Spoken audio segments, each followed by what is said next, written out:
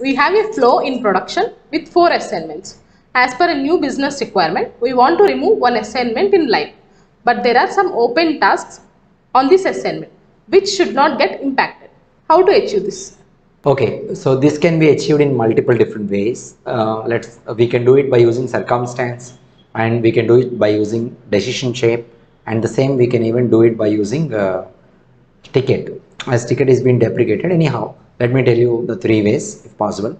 Like, we can take this flow and circumstance it, and when we circumstance, we can remove the assignment from the circumstance, and the circumstance flow is going to have 3 assignments, and the original flow is going to have, base rule is going to have 4 assignments.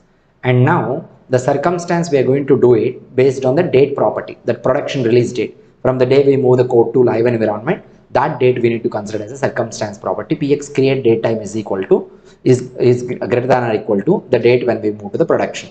This date we can define in DSS or somewhere, and we can read it.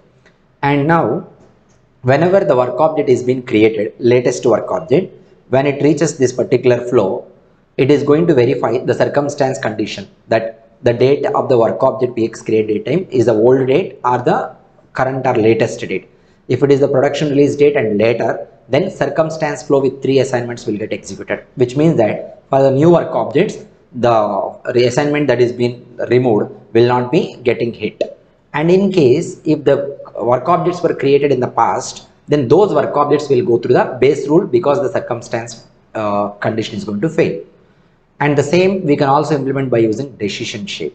We can add a decision shape in front of the assignment, and we can make a decision condition to skip the assignment and to go to the next assignment after that, or the next flow shape after the assignment which we would like to skip. Here also the condition we can use based on the Px create date time is greater than or equal to the production release date. And the other way around, we can use a ticket, and we can set a ticket after the before the assignment which we would like to remove, and based on the condition we can set the ticket. The condition is again the same, Px create date time is greater than or equal to production release date or more. Then the ticket can be called after the assignment in the next shape of the assignment which we would like to remove.